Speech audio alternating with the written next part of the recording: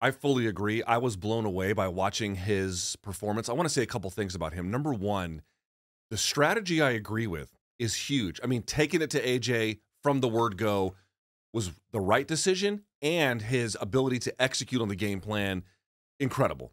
But we got to say something else. 98,000 people in attendance in Wembley Arena, 98,000, and you would have thought there were 9 people there, given the poise of Daniel Dubois, like it didn't even matter at all. He is supposed to be starstruck in this moment. How many times before Saturday had Anthony Joshua done a stadium show? 5, 6 times? Something crazy, setting British boxing records for attendance. This was another one he did. And by the way, that's another credit to Joshua, like how important he's been, no doubt, as an economic driver of that scene in boxing more generally. But I thought that Dubois, who we covered one of his fights on the Jake Paul card, granted that was a while ago, but he was just, I mean, he was, I remember we talked about him. He was like, he's a good prospect, kind of a donk. We'll see how it goes.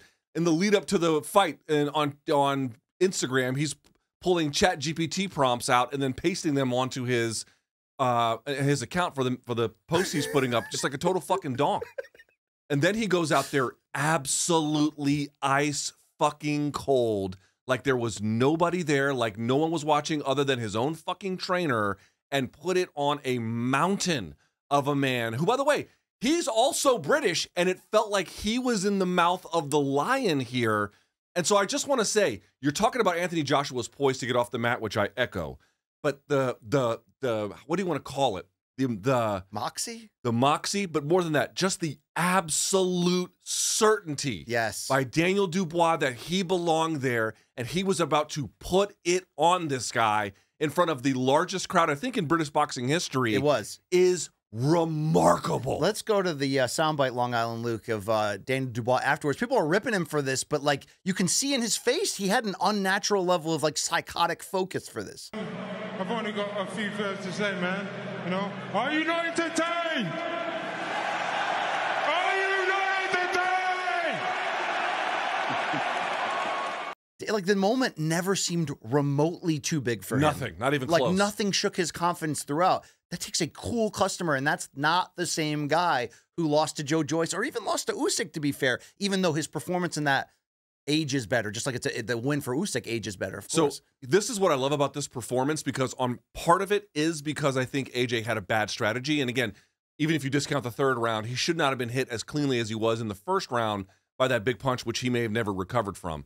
But it is also true that Dubois' strategy in this fight was fantastic. His execution of that strategy was fantastic by pushing behind the jab, obviously then changing the rhythm of the jab, then doubling up on the jab, and then throwing those right hands behind it, making, by the way, what did you always see? Backhand, rear hand parry from AJ, and then his other hand would come out.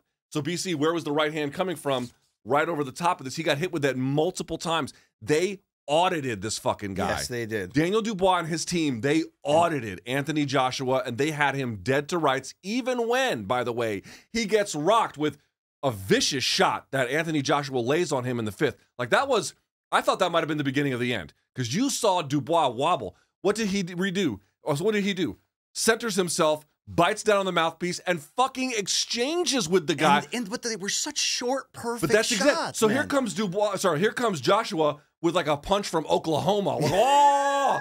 And Dubois just came with a little short one. By the way, on my breakdown, you'll see it. That exact sequence happens in the 4th round, but Dubois didn't land quite cleanly. Boy, he landed cleanly this time. I just want to say, for as much as you can pick on Joshua for not doing what you know he could probably do a lot better, win or lose, he could do it better. Dubois finally explained to me how good he was. I feel like after 3 fights, fighting Jarrell Miller, stopping him. Fighting Filip Hrgovic, stopping him. Fighting Anthony Joshua, statement win, stopping him. Now at 27, I'm like, oh, right. Now I've got a sense of how good Dubois can be. I don't think he can beat Usyk, but I think anybody else in that division is fair fucking game. You just nailed it. I think even against Usyk, who low blow or not, and I think after watching the replay, I'm an Usyk guy to some degree, but I really thought that was a low blow. It was borderline enough where, but you could argue there was a knockout there, and definitely he got criticized, of course, for succumbing to the jab knockout that Usyk landed later in round 9.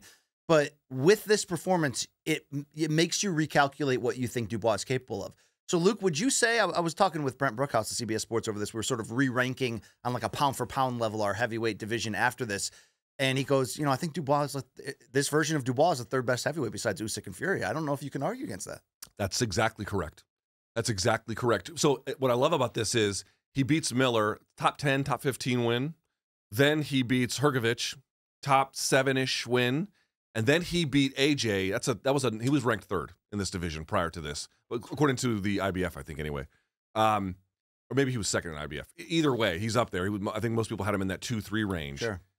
He just beat him. And again, stopping all three. How could you even argue he's not the third best? What would it even be? And by the way, again, I don't know if Tyson Fury will end up facing him. I don't know how that's going to go. You saw him complaining to, I think, either Conor McGregor or Turkey.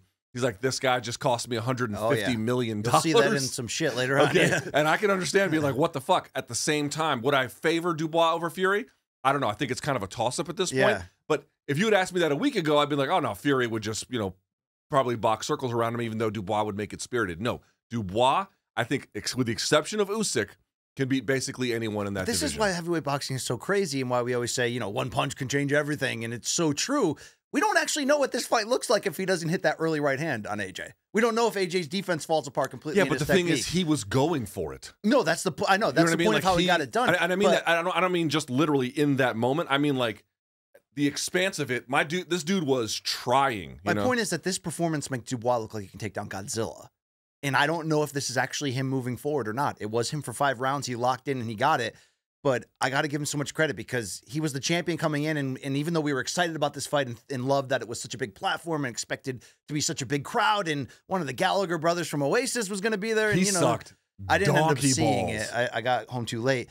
But, Dubois flipped that script. So, Luke, obviously, I want to go, okay, I want to see Dubois against the winner of Usyk Fury 2 and see what he can do there. But then you get Eddie Hearn and Anthony Joshua talking about the immediate rematch clause that they have.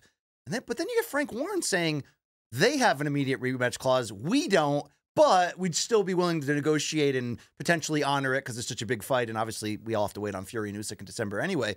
I don't know how that makes sense because, if AJ's the star coming in and he gets just because Dubois didn't have one doesn't mean it cancels out AJ. Notwithstanding, we think they're going to have to do it again. So